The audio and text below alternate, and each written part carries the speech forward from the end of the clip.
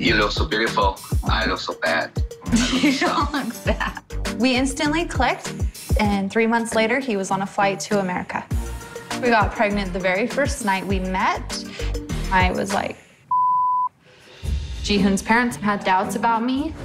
갑자기 임신하는 게 그렇게 쉽게 되는 것도 아니고 그랬는데 한국에서 만약에 한국 여자나 이제 왔어. 그럼 왔으면 이것도 물어보고 저것도 물어보고 막 이렇게 되는데. But they still gave us their blessing. Our family welcomes you to our family. You say family? Family. And 2 months later, Taeyoung was born. Oh, he's so perfect. He's so handsome.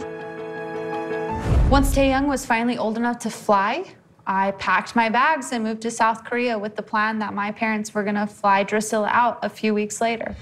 I was very nervous. You come to Korea. What? I'm not found our house, not yet. So where are we gonna be staying? Live in my parents' house. That's when he told me he was in debt because of a $15,000 fine. I'm just doing a legal thing. I'm selling used phone. Wait, you're stealing phones? I'm not steal, just buy. Jihoon assured me that his past is in the past and that I could count on him. So we got married on paper so I could finally apply for my visa to move to South Korea permanently. I'm piggy you, piggyback you. Piggy bank? Yeah. Junie, don't try. I'm so heavy. I weigh more than you. Wow.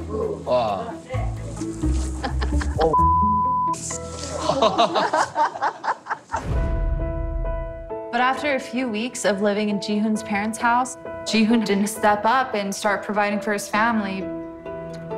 So I decided to move back to the US, and I told Jihoon I wouldn't come back till he got his act together.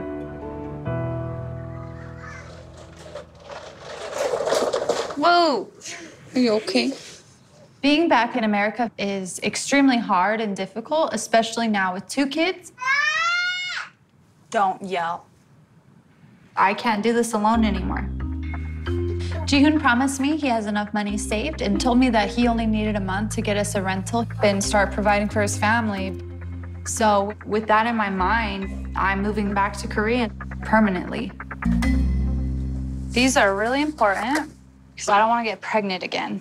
So I got the extra snug size so, you know, they don't